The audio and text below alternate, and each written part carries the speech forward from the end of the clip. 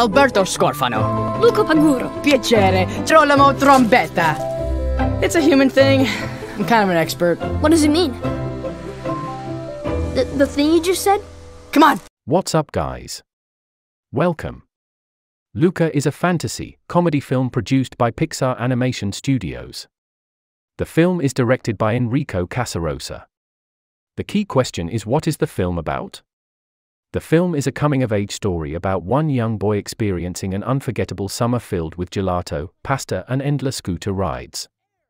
Luca shares these adventures with his newfound best friend, but all the fun is threatened by a deeply held secret. He is a sea monster from another world just below the water's surface.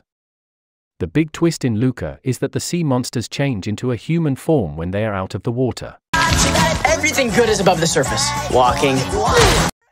So Luca and Alberto are able to pretend to be human when they visit a nearby Italian seaside village in search of the scooter of their dreams. Eventually, they come up with a plan. With the help of a new human friend named Julia, they enter into a triathlon so that they can use the prize money to buy a Vespa. The core of the movie is the budding friendship between Alberto and Luca. The two are near polar opposites. Luca, cautious yet imaginative. Alberto, brash and prone to taking risks. They push each other in different ways.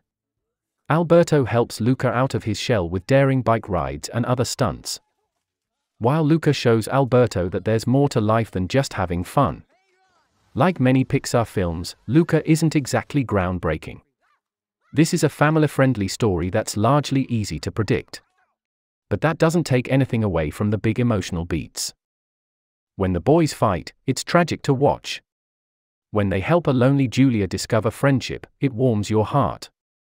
The story wraps up with a very neat and tidy message about acceptance, and yet I couldn't help but feel a little weepy at the end.